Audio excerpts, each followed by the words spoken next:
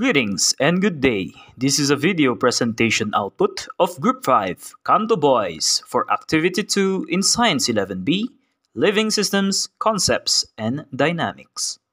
As we have learned in class, the purpose served by models or diagrams involve being graphic or verbal illustrations, which, number 1, mimics real-world phenomena, and number 2, it also functions as a basis into making predictions.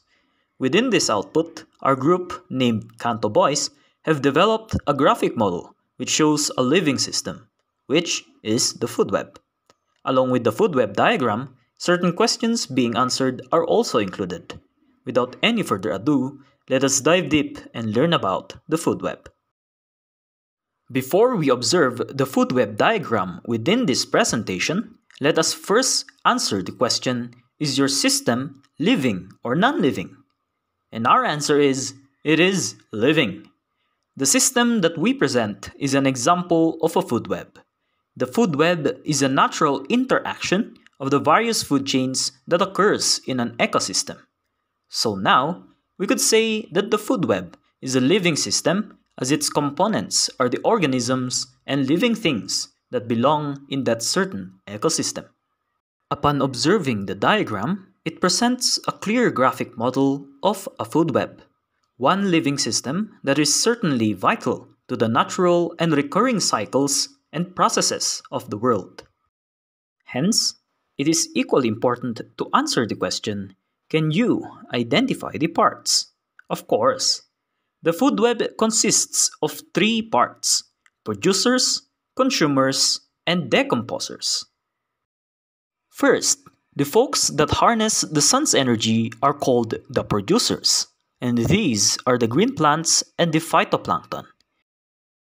The created energy is then consumed by the consumers, and they are organisms that basically consume whatever they can find.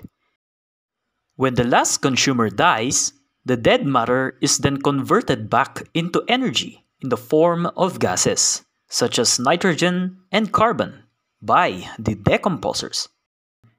Do the parts affect each other? And we answer, absolutely. The parts of the food web absolutely affect each other.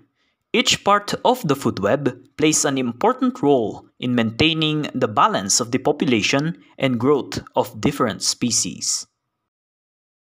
All kinds of ecosystems are dependent on the producers.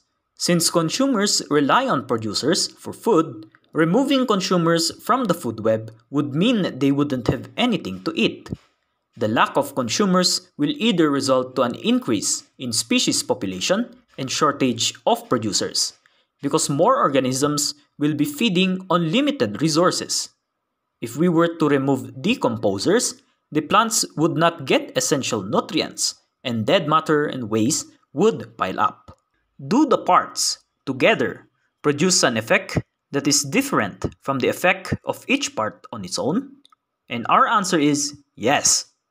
By default, the mere presence and natural activities of individual parts comprise the composition, body, and structure of the system, which are fundamentally the basic effect or function each component has.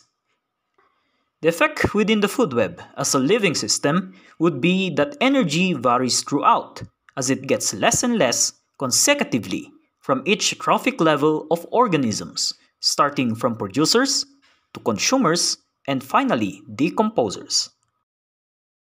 In order to fully understand and interpret the food web along with its effects, a final question should be answered, which is, does the effect, the behavior over time, persist in a variety of circumstances? And our answer is, yeah. Technically, this could persist no matter what, and the given circumstances only become a precursor of either positive or negative feedback. Once again, greetings and good day. That's the food web, and that's all for today. This is presented by Group 5, Kanto Boiz of Science 11B. Living Systems, Concepts, and Dynamics. Thank you, and God bless.